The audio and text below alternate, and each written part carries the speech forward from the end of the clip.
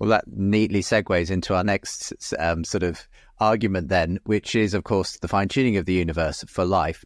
Again, if you could, in layman-friendly terms, sketch out what this particular phenomenon is and again, how it's changed our understanding of the universe and our place in it in the last several decades. Sure. I mean, it's a little easier to understand than quantum cosmology, so I'll try to do better than my last answer. Sorry.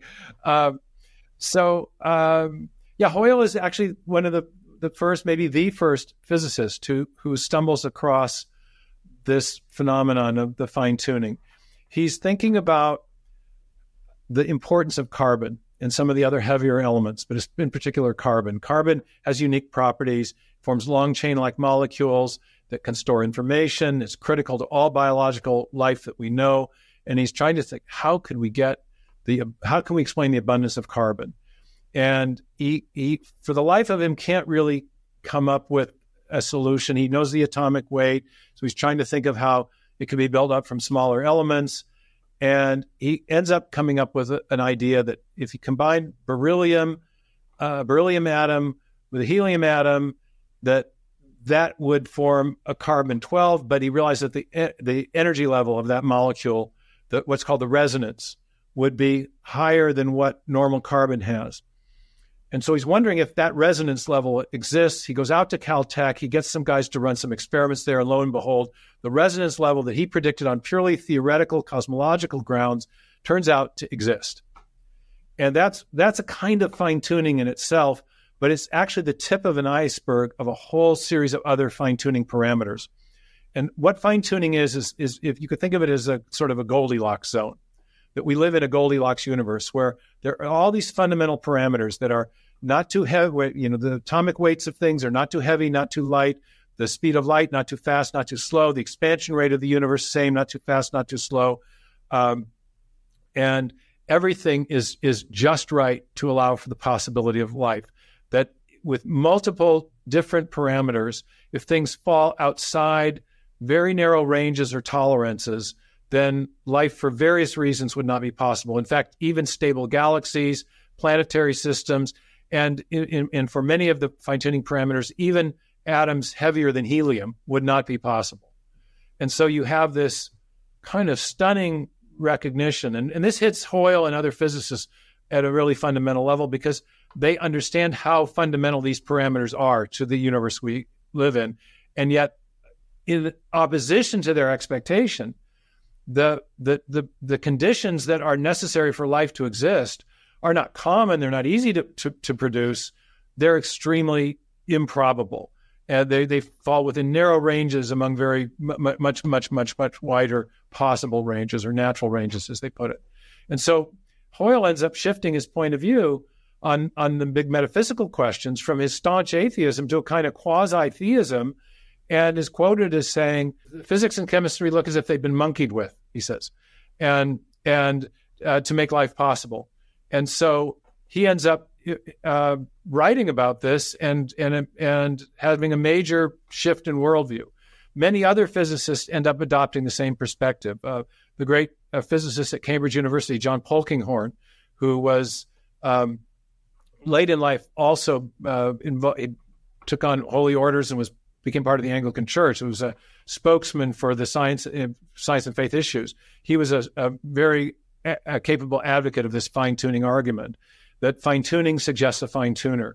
And so that's been a big shift. And there have been more and more of these fine-tuning parameters discovered in recent years. The young physicist Luke Barnes, who did his PhD at Cambridge, did a joint book with his PhD supervisor called The Fortunate Universe. Supervisor was an atheist. Barnes is a theist. They describe the fine-tuning parameters that are known and list at the end of the book all the different physicists who accept that fine-tuning is a real phenomenon that needs to be explained. And then they have a dialogue between the two of them about how best to explain the fine-tuning. Barnes argues for theistic design, and his supervisor poses other explanations. One of the most popular right now is something called the multiverse, which we can talk about as well. Well, let's before we get to the multiverse, let's deal with maybe a few common objections to this, sometimes philosophical objections of one sort or another. Perhaps at one level, you've got the Douglas Adams sort of objection, which is, well, life is rather like, claiming that life is fine-tuned for the universe is a bit like saying that this puddle is fine-tuned for the shape of the water in it. The point being that if you like, when the puddle says, look how perfectly formed I am to contain this water, it's obviously just happens to be, the water fills the available space and takes the shape it does. And I think people kind of make a similar argument for life. Look, life will find a way. There is a sort of sense in which, it's arrogant for us to claim that we were always the intended outcome of this universe. It could have been something different. A different sort of set of circumstances might have produced some completely different life form. Who knows? What do you say to that kind of an objection? Right. Well, I've had exactly that, an argument about exactly that objection with Lawrence Krauss in the journal Inference. And Krauss's way of putting it is very crisp. He says that life isn't possible because there was pre-existing fine-tuning. Rather, life evolved in accord with the fine-tuning parameters that had been pre-established. And so there's nothing special about life. The fine-tuning was life simply took advantage of and evolved in accord with the universe that was produced by the fine-tuning parameters. The problem with that is that you don't get, with many of the fine-tuning parameters, you can't get stable galaxies. You can't get planetary systems. You can't even get atoms heavier than helium. That the fine-tuning is a necessary condition of there being any subsequent evolution at all. So, in other words, the fine-tuning is more prior. It's prior to any even possible evolutionary process. So you can't say that, well, of course, evolution accommodated what was present. There wouldn't be anything present to make evolution possible if it weren't for the fine-tuning. It's that primary and that fundamental. You don't have chemistry full stop to be able to mess with if you don't have the fine-tuning to enable atoms and and there are multiple types of fine-tuning. There's the fine-tuning of the laws and constants of physics, and there's the fine-tuning of the planetary system. But then even at a very fundamental level, there's the fine-tuning of the initial conditions of the universe, sometimes called the initial entropy fine-tuning, which is the arrangement of mass energy in the initial plasma state of the universe. Turns out that it's exquisitely finely tuned. This is the number that Roger Penrose, the calculation that he made, that it's hyper exponentially fine-tuned, 1 part in 10 to the 10 to the 123. So you've got stuff that's set from the very beginning that's necessary to even getting basic chemistry off the ground. So I don't think that objection works. I think it's facile in a way. Sounds good. It's like the old Abraham Lincoln thing about, isn't it great that the man's legs are just long enough to reach the ground?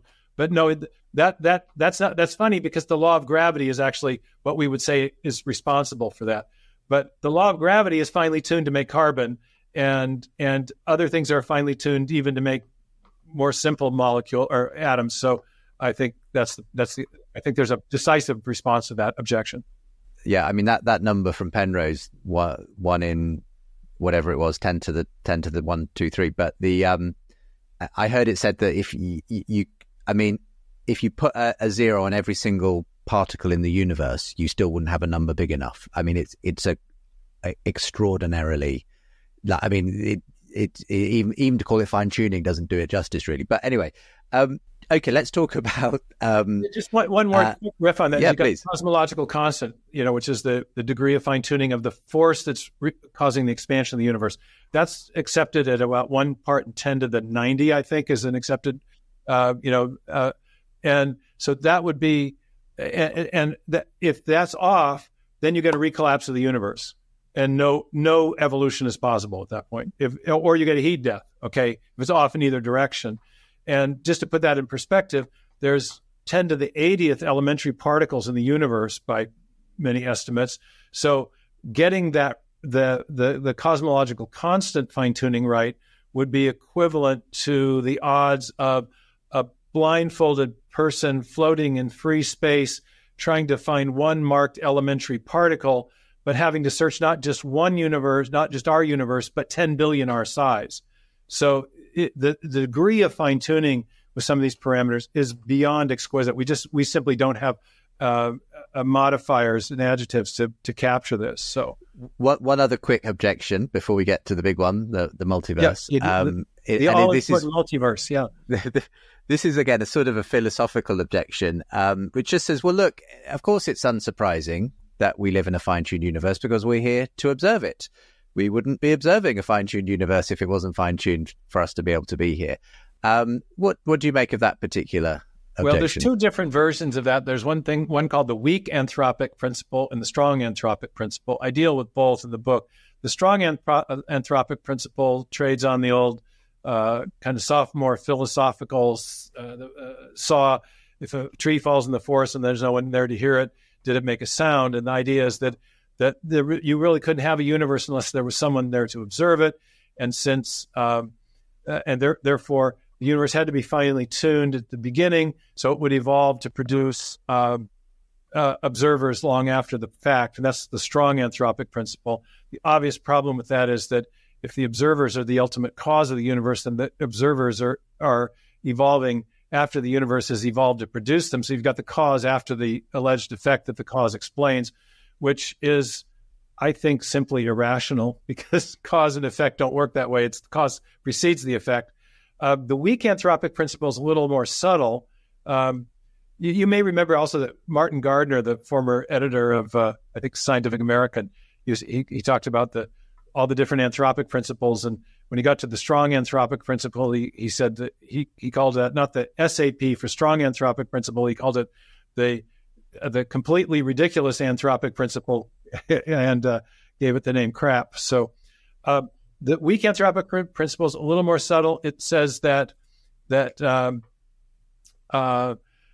we shouldn't be surprised because, of course, we live in a universe that is consistent with prior conditions that are consistent with our existence. If we didn't, we wouldn't be here. It doesn't make the observers the cause. It just says we shouldn't be surprised. Problem with that, though, is that it still doesn't explain the origin of the fine-tuning. It explains, it cites a necessary condition of our existence, that is, the fine-tuning parameters are necessary for us to exist, without explaining what caused the fine-tuning parameters themselves. So there's a logical confusion between necessary condition and cause. Those aren't the same thing. And it also explains the wrong thing. We're not trying to explain our surprise or lack thereof of being here, or even why we are here, given that there is fine-tuning. Rather, we're trying to explain how the fine-tuning came to be.